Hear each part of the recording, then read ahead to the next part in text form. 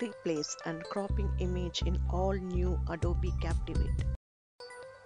Create new project. Go to new slide and add any new content slide. Let's replace the image by double clicking on the slide to go to Assets Library. Select and replace image. Double click on the image to crop. We can adjust according to our requirement. Drag the handles to create your desired crop. Crop tool from Adobe Captivate transforms your image into the perfect size in a second. Let's move on to the second image by right-clicking Edit Image. Use the crop area in the preview to get exactly the part of your photo or image that you want to crop. Move it around to get the exact part of the image you want.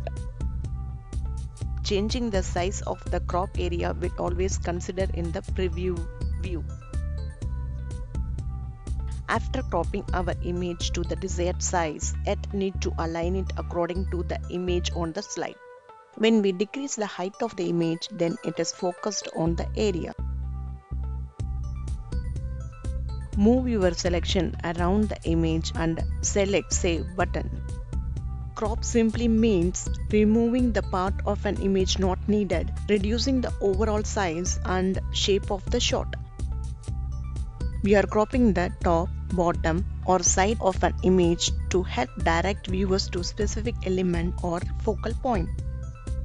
Adobe Captivate comes with all the options you need to change your image's dimension instantly.